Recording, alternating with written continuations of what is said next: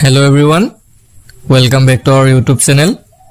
মনোবল আজিৰ ভিডিঅ'টিত আমি অসম চৰকাৰৰ আগন্তুক যিকোনো ধৰণৰ প্ৰতিযোগিতামূলক পৰীক্ষাৰ বাবে প্ৰয়োজন হোৱা কৈ কিছুমান অতিকৈ গুৰুত্বপূৰ্ণ প্ৰশ্ন আলোচনা কৰিবলৈ ওলাইছো। এই প্ৰশ্নসমূহ আপোনালোকৰ আগন্তুক পৰীক্ষাৰ বাবে অতিকৈ সহায়ক হ'ব পাৰে। হেয়ে ভিডিঅ'টো স্কিপ নকৰাকৈ শেষলৈকে চাই থাকক। মনোবল আজিৰ ভিডিঅ'ৰ প্ৰথম কোৱেশ্চনটো হৈছে On the bank of which river Gautam Buddha attained enlightenment? কোন নদীৰ পাৰত গৌতম বুদ্ধই জ্ঞান লাভ কৰিছিল? অপচন কেইটাৰ ভিতৰত কাৰেক্ট আনসাৰটো হ'ব অপচন ডি নিৰঞ্জনা। নিৰঞ্জন নদীৰ পাৰত গৌতম বুদ্ধই জ্ঞান লাভ কৰিছিল। বন্ধুসকল এই নিৰঞ্জন নদীখনক ফাগলু নদীৰ নামেৰেও জনা যায়, এই কথাটো মনত ৰাখি থব। নেক্সট প্ৰশ্নটো হৈছে what was the first Assamese children magazine? প্ৰথমখন অসমীয়া শিশু আলোচনী কি আছিল? অসমৰ প্ৰথমখন অসমীয়া শিশু আলোচনী কোনখন? বন্ধুসকল এইটো জনাটো দৰকাৰ, ইম্পৰ্টেণ্ট প্ৰশ্ন হয়। ইয়াৰ কাৰেক্ট আনসাৰটো অপচন এ লৰা বন্ধু। অসমৰ প্ৰথমখন অসমীয়া শিশু আলোচনী আছিল লৰা বন্ধু। এই লৰা বন্ধু আলোচনীখন গুণাভিৰাম বৰুৱাই ৰচনা কৰিছিল আৰু এই লৰা বন্ধু আলোচনীখন প্ৰথম প্ৰকাশ পাইছিল অৰুণোদয় কাকতত।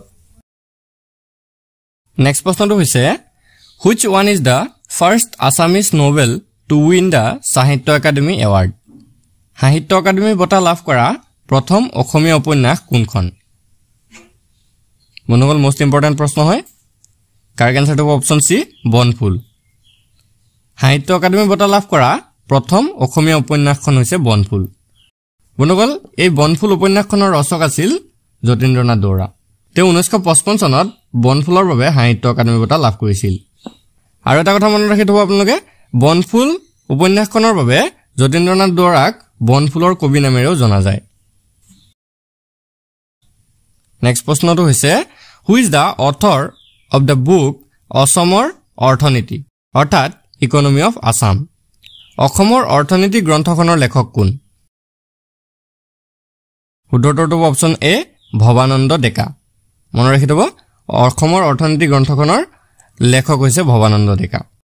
বন্ধুসকল 1963 চনত ভৱানন্দ ডেকাৰ অসমৰ অৰ্থনীতি গ্ৰন্থখন প্ৰথম প্ৰকাশ হৈছিল। নেক্সট প্ৰশ্নটো হৈছে world tourism day is celebrated on which day? কোনদিনা বিশ্ব পৰ্যটন দিৱস পালন কৰা হয়? কাৰেক্ট আনসাৰটো অপচন সি ছেপ্টেম্বৰ 27। 27 ছেপ্টেম্বৰ তাৰিখে বিশ্ব পৰ্যটন দিৱস পালন কৰা হয়। 1980 চনৰ পৰা প্ৰতি বছৰে 27 ছেপ্টেম্বৰ দিনটোত বিশ্ব পৰ্যটন দিৱস হিচাপে পালন কৰি অহা হৈছে। নেক্সট প্ৰশ্নটো হৈছে in which year was Kaziranga designated as a protected forest? কিমান চনত কাজিৰঙাক সংৰক্ষিত বনাঞ্চল হিচাপে চিহ্নিত কৰা হৈছিল? বন্ধুসকল মোষ্ট ইম্পৰ্টেণ্ট প্ৰশ্ন হয়। শুদ্ধটো অপচন সি 1908। 1908 চনত কাজিৰঙাক সংৰক্ষিত বনাঞ্চল হিচাপে চিহ্নিত কৰা হৈছিল। ইয়াৰ লগতে আপোনালোকে এইটো মনত ৰাখি থব 1905 চনৰ 1 জুন তাৰিখে কাজিৰঙাক ৰিজাৰ্ভ ফৰেষ্ট হিচাপে ঘোষণা কৰা হৈছিল। নেক্সট প্ৰশ্নটো হৈছে in which magazine was the state anthem অ মোৰ আপোনাৰ দেশ ফাৰ্ষ্ট পাব্লিছ? অৰ্থাৎ অ মোৰ আপোনাৰ দেশ ৰাজ্যিক সংগীতটি প্ৰথম কোনখন আলোচনীত প্ৰকাশ হৈছিল? ইম্পৰ্টেণ্ট প্ৰশ্ন হয়, মনত ৰাখি থব। ইয়াৰ কাৰেক্ট আনসাৰটো অপচন এ বাঁহী। অসমৰ ৰাজ্যিক সংগীত অ মোৰ আপোনাৰ দেশ প্ৰথম বাঁহী আলোচনীত প্ৰকাশ পাইছিল আৰু এই গীতটিৰ লিখক হৈছে লক্ষ্মীনাথ বেজবৰুৱা। পিছৰ প্ৰশ্নটো চাওঁ আমি, question number 9 who was the last king of Ahom kingdom in Assam? অসমৰ আহোম ৰাজ্যৰ শেষ ৰজা কোন আছিল? মনত ৰাখি থব, কাৰেক্ট আনসাৰটো অপচন চি পুৰন্দৰ সিংহ। অসমৰ আহোম ৰাজ্যৰ শেষৰজন ৰজা আছিল পুৰন্দৰ সিংহ। নেক্সট প্ৰশ্নটো হৈছে in which year was the first Assamese film Joymoti release? প্ৰথম অসমীয়া বোলছবি জয়মতী কিমান চনত মুক্তি লাভ কৰিছিল অৰ্থাৎ কিমান চনত মুকলি হৈছিল? বন্ধুসকল কাৰেক্ট আনসাৰটো অপচন বি 1935। ইম্পৰ্টেণ্ট প্ৰশ্ন হয়। প্ৰথম অসমীয়া বোলছবি জয়মতী 1935 চনত মুক্তি লাভ কৰিছিল বা ৰিলিজ হৈছিল আৰু এই জয়মতী বোলছবিখনৰ নিৰ্মাতা আছিল জ্যোতিপ্ৰসাদ আগৰৱালা। এইটো মনত ৰাখি থব আপোনালোকে। নেক্সট কুৱেশ্যনটো চাওঁ আমি দ্য নৰনাৰায়ণ সেতু কানেক্টছ the Pancharatna town with which city? Naranarayan হেতুখনে Panchratna চহৰখনক কোনখন চহৰৰ সৈতে সংযোগ কৰে? উত্তৰটো অপচন ডি যোগীঘোপা। নৰনাৰায়ণ হেতুখনে পঞ্চৰত্ন চহৰখনক যোগীঘোপাৰ সৈতে সংযোগ কৰে। নেক্সট কোৱেশ্যনটো হৈছে who was the first vice চেঞ্চেলৰ of Guwahati university? Guwahati বিশ্ববিদ্যালয়ৰ প্ৰথম উপাচাৰ্য কোন আছিল?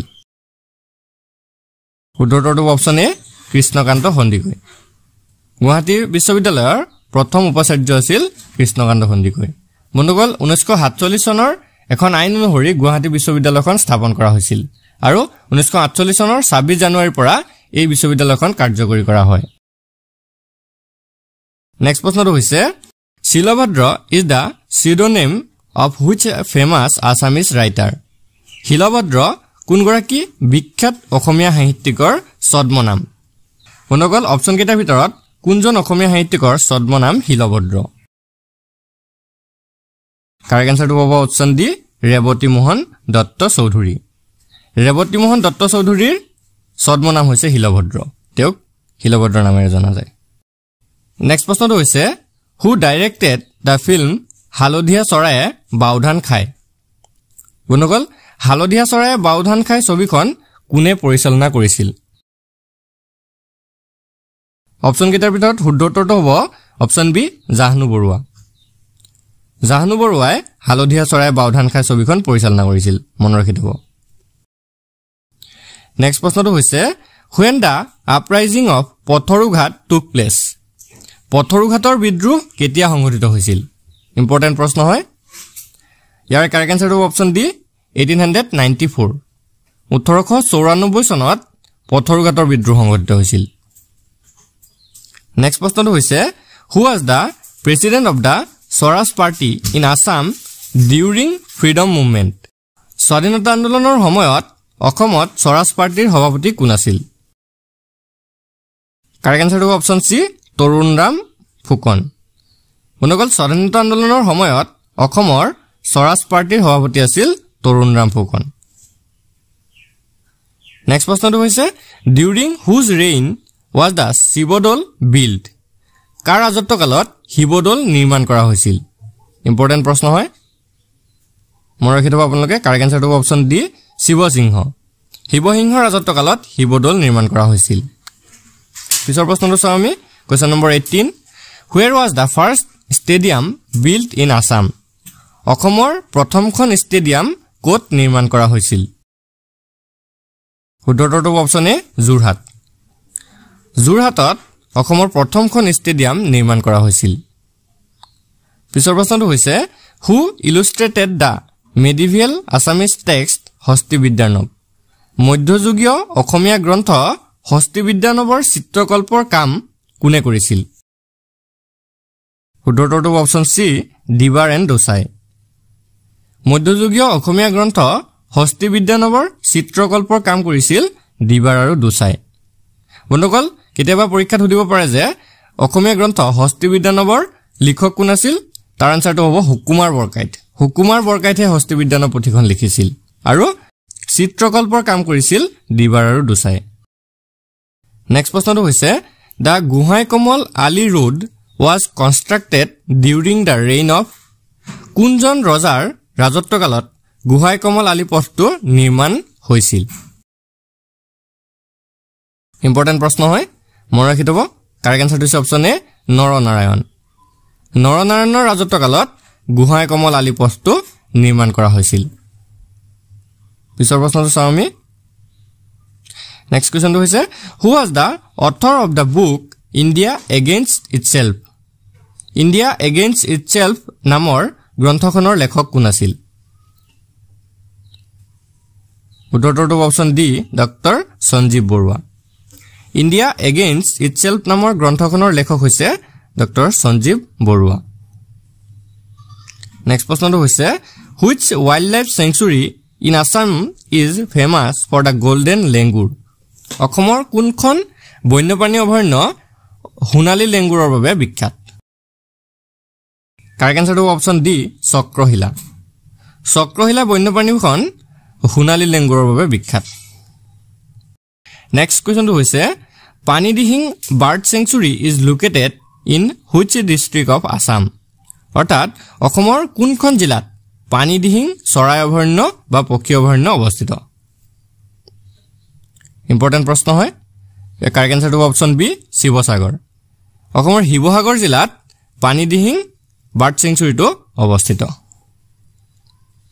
নেক্সট কোৱেশ্চনটো হৈছে when did the first Moamoria rebellion begin প্ৰথম মুৱামৰীয়া বিদ্ৰোহ কেতিয়া আৰম্ভ হৈছিল বন্ধুসকল মুৱামৰীয়া বিদ্ৰোহ প্ৰথমবাৰ কেতিয়া আৰম্ভ হৈছিল কাৰেক্ট আনসাৰটো অপচন সি 1769 1769 খ্ৰীষ্টাব্দত প্ৰথমবাৰৰ বাবে মুৱামৰীয়া বিদ্ৰোহ হৈছিল নেক্সট কোৱেশ্চনটো হৈছে in which year Gopinath Bordoloi was arrested for taking part in the freedom movement Gopinath বৰদলৈক কিমান চনত স্বাধীনতা আন্দোলনত অংশ লোৱাৰ অপৰাধত গ্ৰেপ্তাৰ কৰা হৈছিল কাৰেক্ট আনসাৰটো অপচন ডি 1922 1922 চনত গোপীনাথ বৰদলৈক স্বাধীনতা আন্দোলনত অংশ লোৱাৰ বাবে গ্ৰেপ্তাৰ কৰা হৈছিল নেক্সট প্ৰশ্নটো হৈছে in which year did the Phulguri rebellion take place কোন চনত ফুলগুৰি বিদ্ৰোহ সংঘটিত হৈছিল ইম্পৰ্টেন্ট প্ৰশ্ন হয় নোট কৰি থব আপোনালোকে কাৰেক্ট আনসাৰটো অপচন সি 1861 1861 খ্ৰীষ্টাব্দত ফুলগুৰি বিদ্ৰোহ সংঘটিত হৈছিল পিছৰ প্ৰশ্নটো চাওঁ আমি নেক্সট প্ৰশ্নটো হৈছে when Bhupen Hazarika had been awarded with দাদা সাহেব ফালকে award কিমান চনত ভূপেন হাজৰিকাক দাদা সাহেব ফালকে বঁটাৰে সন্মানিত কৰা হৈছিল কাৰেক্ট আনসাৰটো অপচন বি 1992 1992 চনত ভূপেন হাজৰিকাক দাদা সাহেব ফালকে বঁটাৰে সন্মানিত কৰা হৈছিল নেক্সট কোৱেশ্চনটো হৈছে who among the following from Assam joined the famous Dandi March অসমৰ পৰা তলৰ কোনে বিখ্যাত দাণ্ডি মাৰ্চত যোগদান কৰিছিল ইম্পৰ্টেন্ট প্ৰশ্ন হয় আগতেও কেইবাটাও পৰীক্ষাত দেখা গৈছে এইটো প্ৰশ্ন correct আনসাৰটো option D Liladhar Barua অসমৰ পৰা লীলাধৰ বৰুৱাই দাণ্ডি মাৰ্চত যোগদান কৰিছিল Question number 29 হৈছে আলি আই Ligang is an agricultural festival of which tribe আলি আই লৃগাং কোন জনগোষ্ঠীৰ কৃষিভিত্তিক উৎসৱ উত্তৰটো অপচন সি মিচিং আলি আই লৃগাং হৈছে মিচিং জনগোষ্ঠীৰ কৃষিভিত্তিক উৎসৱ নেক্সট কোৱেশ্চন তথা আজি ভিডিঅ'ৰ শেষৰ কোৱেশ্চনটো হৈছে on which date is the Madam Mefi festival celebrated Madam Mefi উৎসৱ কোন তাৰিখে উদযাপন কৰা হয়